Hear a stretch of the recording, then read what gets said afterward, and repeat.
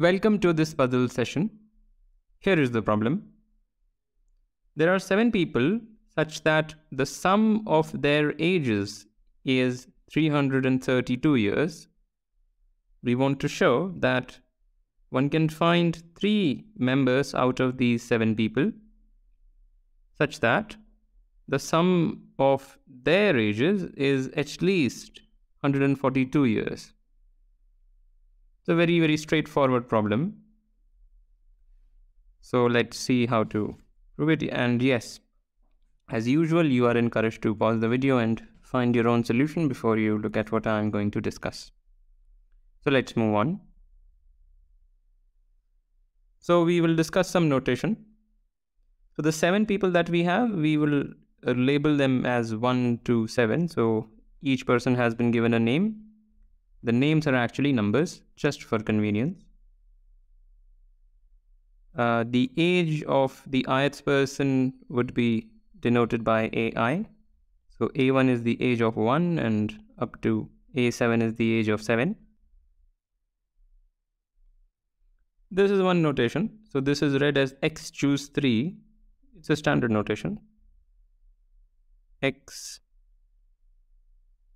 choose 3, which is nothing but the set of all those subsets of X which have size 3.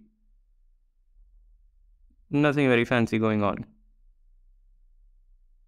And lastly, for any element S in X choose 3, we write this A with a subscript, the subset, to denote the sum of all the ages of the members in the subset S.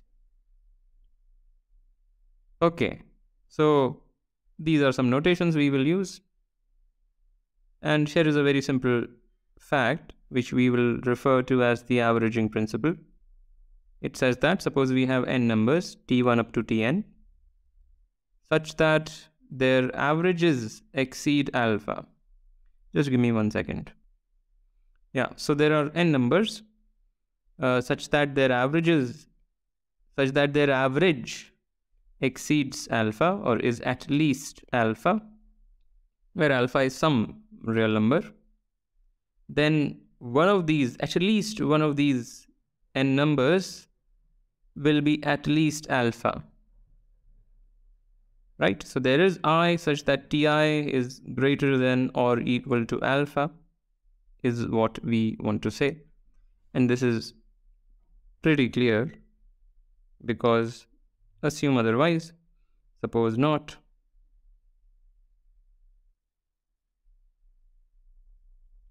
Then ti is less than alpha for all I. Therefore, if we take the average, or let's just take the sum, this will be strictly less than n alpha, and now the average is strictly less than alpha, and that's a contradiction to the hypothesis that the average is at least alpha. So it's very simple. And now let us go to the solution of the problem. So we will consider this average, or rather let's write down the sum first.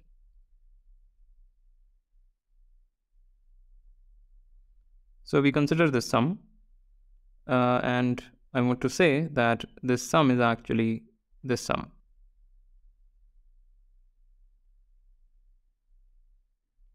So remember, this is the binomial coefficient 6 choose 2, meaning as a number this is equal to that.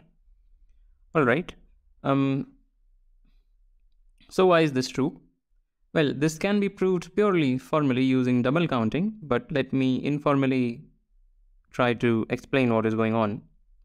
So suppose we ask how many times do we see A1 appear on the left hand side.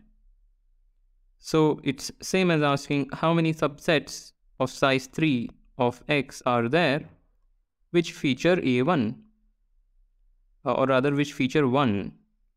So how many subsets are there?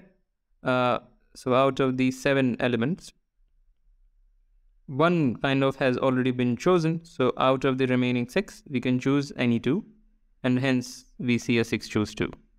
So that's the reason for the equality here.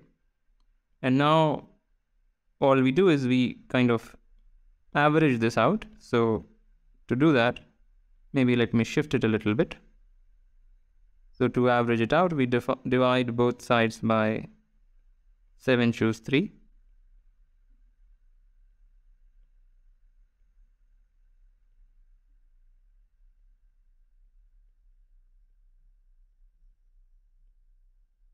And it's given to us that this is at least 6 choose 2 divided by 7 choose 3 into 332. So the sum of all the ages is at least 732 was already given. And now we compute this. So this is just, I'm just doing a mindless computation. All right. So if we cancel out, we get this goes away, that goes away, this goes away. So this is 3 by 7 into 332. And this is, you can convince it is at least 142. So this average is at least 142. And therefore, by the averaging principle that we discussed, there must be some S for which AS is at least 142, and that solves exactly what we wanted to do. That means that one can find 3 people out of the 7 people such that the sum of their ages is at least 142. So that's all. Alright, so with that, let me end this. As usual, like, comment, share, subscribe, and I will see you next time.